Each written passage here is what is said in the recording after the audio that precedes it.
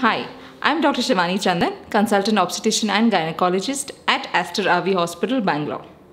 Today I'm here to discuss a very important topic, that is the human papillomavirus vaccine, the HPV vaccine. Cervical cancer is caused by this virus called human papillomavirus, which is transmitted sexually from person to person. Since we know that it is caused by a virus, vaccines are available and it forms the primary prevention for cervical cancer.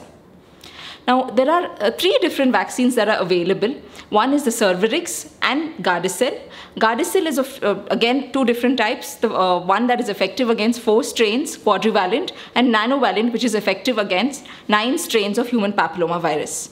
The last vaccine has just recently come into the Indian market and is still not widely available. Now, these HPV virus is also known to cause a number of other cancers apart from cervical cancer, such as vaginal cancers, vulval cancers, anal cancers, and certain genital warts, and also cancers of the head and neck. Since this virus causes so many cancers, it can be prevented simply by taking these vaccines.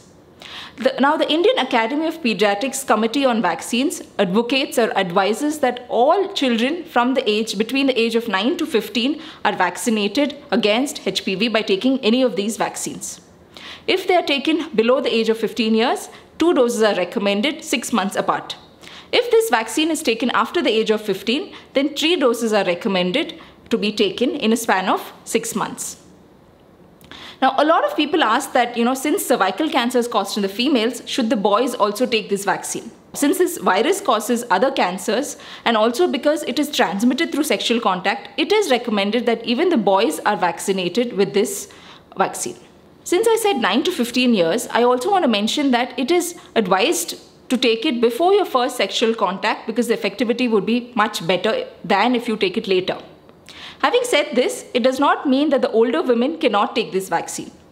This vaccine can be taken at any age because it provides some amount of protection even if you have already been exposed to the virus. Also, having taken this vaccine doesn't mean that you will not develop cervical cancer at all.